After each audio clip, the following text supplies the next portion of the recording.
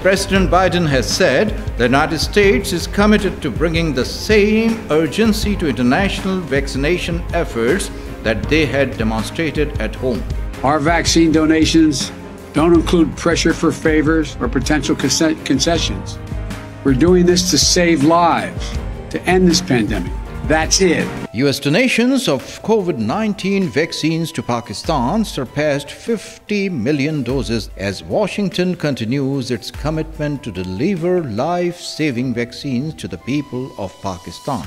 U.S. Embassy Islamabad's Chargé Aggeler, Angela P. Aggeler informed, with the shipment of an additional 4.7 million Pfizer doses this week, U.S. donated vaccines to Pakistan have now reached over 52 million.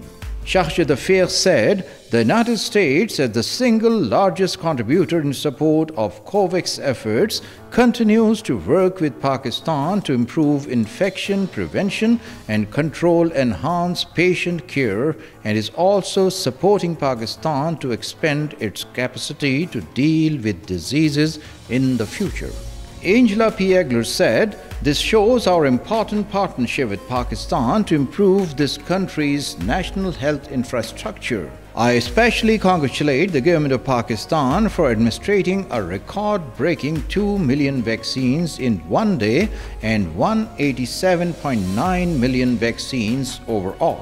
With these remarkable efforts, the United States and Pakistan can make real progress together in addressing this scourge of COVID-19 across the globe."